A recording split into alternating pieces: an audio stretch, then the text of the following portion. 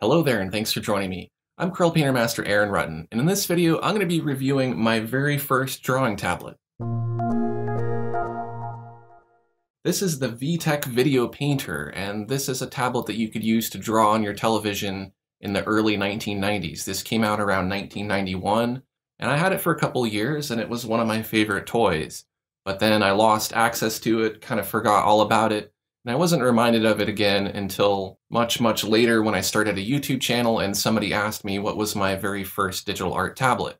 I thought back and I remembered using this thing, and at the time I thought of this as a toy. I didn't think of it as art or a drawing tablet, and I didn't know that drawing on this would lead to a career in digital art, but in some ways it was the gateway for me to get into digital art, because even though this isn't a proper drawing tablet and even though I was drawing on a television, I was still making digital art.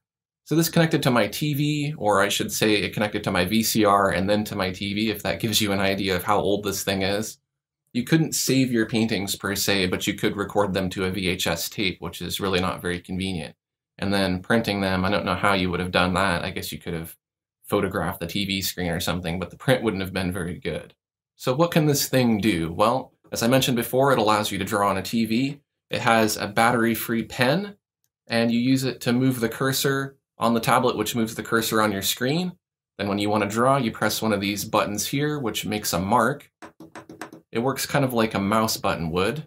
And then there's a few function buttons over here on the side. I'll go over these a little bit later. Up at the top, you can choose from some different transformation commands, and you can add 2D sprites and animated 2D sprites. There's also a set of 12 colors that you can pick from over here on the side. And in addition to drawing on this, you can also play a simple puzzle game. So I'm going to go ahead and put the pen back in the holder here. It can be kind of easy to lose the pen. That's why there's a little hole here so that you can tie a lanyard to it. There's a convenient handle on the side so you can get a good grip on this and carry it around. Flip it over on the back. There's a little compartment here that holds 6 D batteries.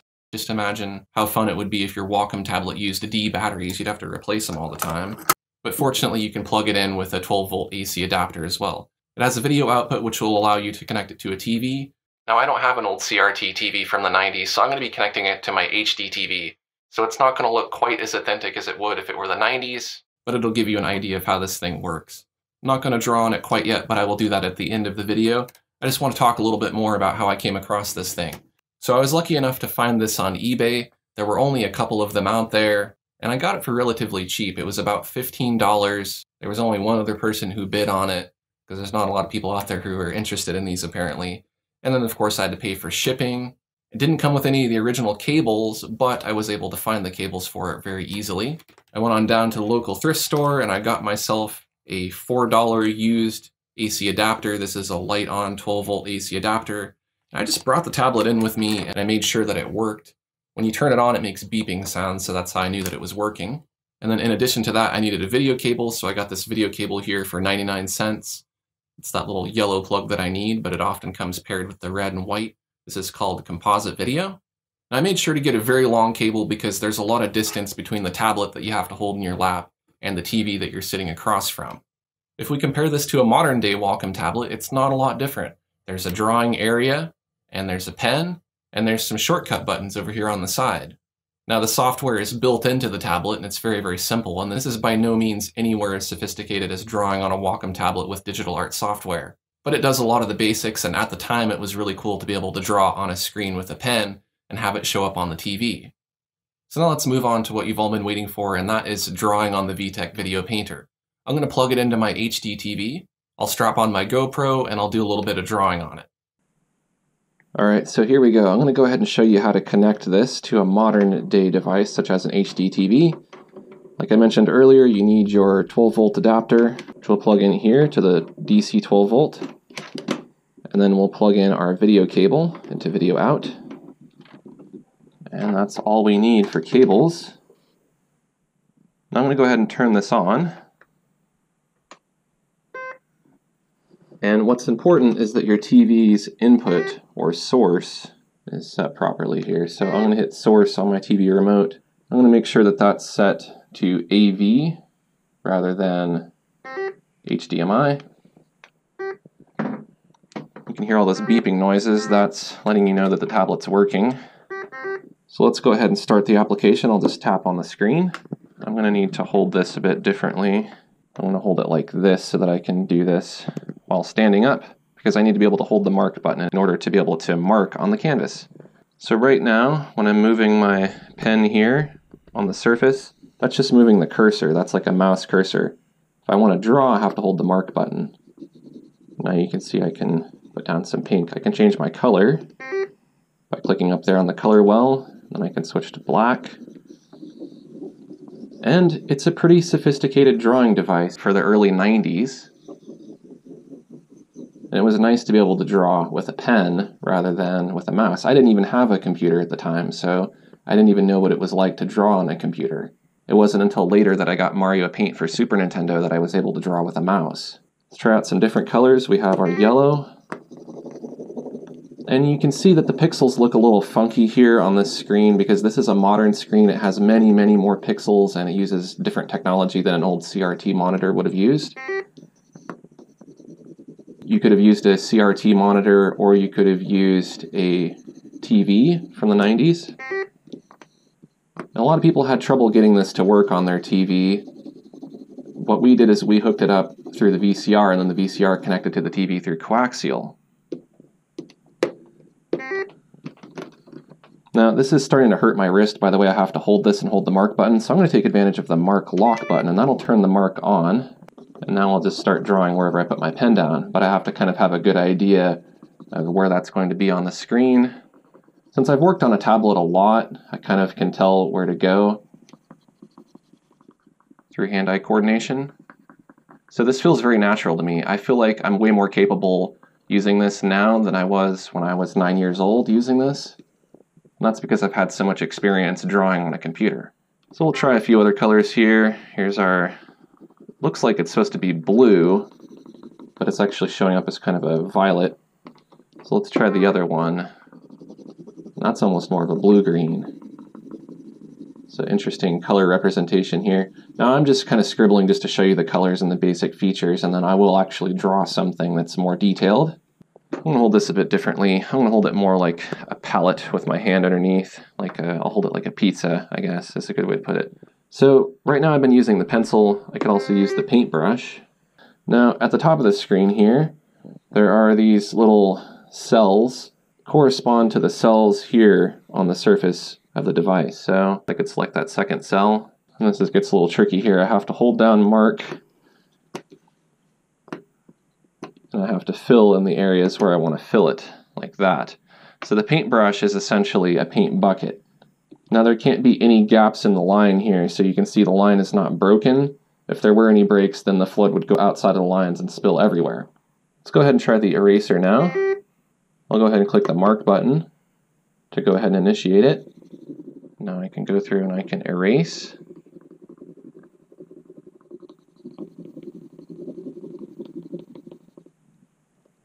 And then we can also transform. We can scale things. I can click mark to initiate that. And then it's going to ask me which scale mode I want. We have two automatic transformations here, and then we have a freeform scale, so I'll use that. It's going to want me to select my area. So I can define an area here. Let's say I want to make this area bigger. Click on mark. It's going to select that area, and then it says, where do you want to put it? Let's put it over here. We'll mark. And there it goes. It got transformed and moved over to the side. I could select another area, move it over here, and paste it larger. Let's try the undo. I'm going to click undo. Doesn't seem to really be helping here. It's not undoing anything. I think it works better for after you've made strokes, so let's try that. I'm going to make a stroke here. I'm going to select the pencil. We can also choose a thicker pencil here like this. And let's choose black so we can see that. Now I have a much bolder stroke. And let's do undo. Let's go ahead and clear. And now we have a fresh canvas. I'm going to go ahead and draw a mark here. Now what's a little tricky is the aspect ratio of the drawing area is a little more square, whereas the TV is a little more wide, so it's not exactly easy to draw on here. Let's go ahead and duplicate that. We'll do a freeform selection. We'll select that area there. We can paste it over here. That allows us to move different pieces around. Let's clear that. I'm going to draw another mark here, and we'll look at this other option. And we can use it to select an area, like this. And we can take it and we can move it right over here. We can also add 2D sprites. Let's add Frankenstein here, that'll be fun. So all kinds of fantasy creatures. So one that looks like Slimer. Where's Frankenstein? Let's put him in there. You go over here. Let's put in another sprite. Look at this truck. Let's give him a bike. Now he's riding a bike. We can also play animations. Let's undo that. Let's put in Space Shuttle. We'll put that in right there. And let's animate it. Animate. It's not a very good animation, it just blinks. Let's go ahead and clear all that. Let's go back to the drawing tools. Now we can also use our cursor to select things. For example, we can select the line tool. And then if we want to sketch stuff out with lines, we can do that. Now of course we still have to hold the mark button for this to make our little lines here and there. Click and click again to make your shape. So you can actually do some pretty detailed drawing since you have the line tool here. We could fill that in with our paint bucket. And there you go, there's our flood fill. So you have to hold the mark button to continue the fill. That's kind of interesting. You can't just tap it once. So we've filled with our pattern there. Let's go back to the drawing tools. There's also elliptical drawing tools. So the way this works is you mark once to create the center point, and then the diameter is defined by the second point. And there you go. You have your circle radius. It's a little tricky though. Let's try the rectangle tool. It works very much like a modern day rectangle tool. Very easy to use. And then we have some ABCs. Let's try that out. Let's do my initials here. A, R. So the kind of art that you would want to do here would be more pixel art based. You would be working with a very small resolution, and so your artwork is going to have to be kind of simplified. You can't very easily draw detailed work, especially if you only have these 12 colors to choose from and only a few brushes. But I'll go ahead and see what I can do. I do want to show you the very last feature on this tablet, which is the game mode, before I get to drawing. And this is a tangram puzzle. It basically wants you to take shapes and fit them in to this puzzle here. So I'm going to choose the easy mode here. Basically you want to look through and find the shapes, bring them over and put them in place. So what I did here is I hit the rotate button. Sweet. I had played this earlier and I didn't realize you could rotate it, but then I was also wondering what the rotate button did. And now I know. Yay, and I get rewarded by a weird snail slug fairy thing. Awesome. Alright, so let's clear out of that. How do we get out of that? Undo, game, click on our pencil tool. Okay, that takes us back to drawing. Okay, so as promised, I'm going to actually draw something on this now. And what would I draw if I were 9? I'd probably draw a Ninja Turtle, so let's go ahead and give that a try. And this is incredibly difficult to hold in this position, so this is going to be a little tricky. I'm not going to spend too much time on this. If your hand accidentally touches the surface while you're drawing, it's going to set it off. So you cannot touch the tablet while you're drawing, which is unfortunate because that's nice to be able to do. And your undo will undo everything, so be careful about that.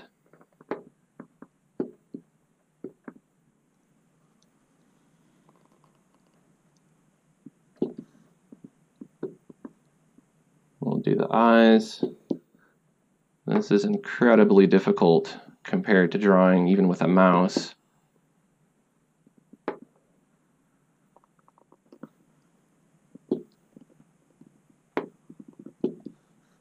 And then we'll do the little bandana.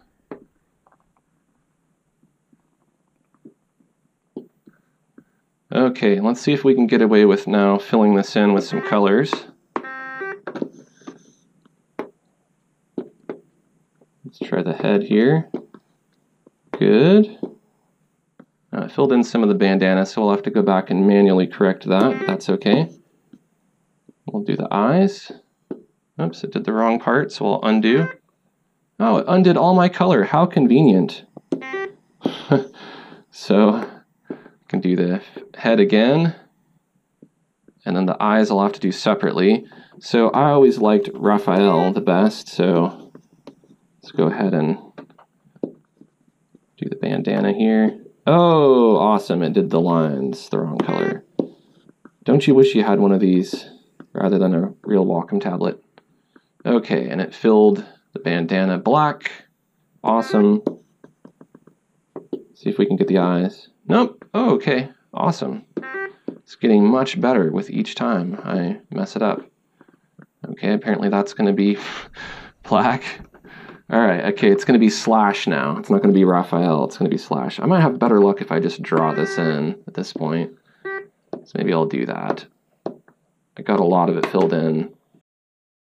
Oh, and it made a nice line for me there. I have to erase that now. It's going to take me longer to erase this line than it did to draw the whole piece of artwork here. Let's see if we can put some teeth in without messing this up too much. I think I'm going to try this pencil tool since it's a bit smaller.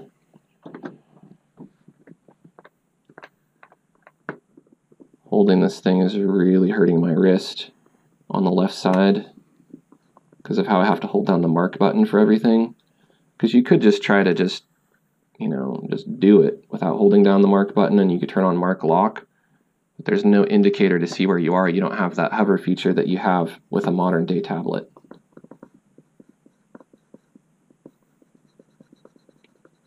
Hard to get all the pixels there too.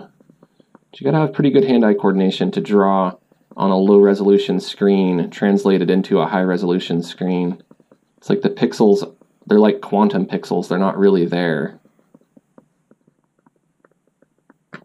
Okay, so I'm going to need to fix the black line area. Draw that back in for the...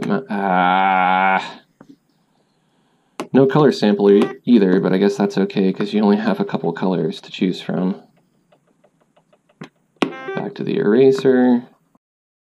If I want to be really picky about this... What? I didn't select gray, I selected green. Okay, well, I'm still on the eraser apparently, so that was my bad. You see how competent I am with this. I don't think I was any better when I was 9, so... I'll just do a few more finishing touches here. Now I will spend a little more time later doing more drawings with this tablet, and hopefully I'll get a little bit better. So keep an eye out for those on my channel. I'm going to go ahead and shut this bad boy off now. So there you go, that's a look at my very first drawing tablet, the VTech Videopainter. Again, this was one of my favorite toys. I'm glad to have one now that I can play with and show off to you. If you enjoyed checking out a little piece of my digital art history, take a quick second to like this video. And if you're new to my channel, I'd love to have you subscribe. I have a lot more digital art videos like this. Thanks for watching, and I'll see you next time.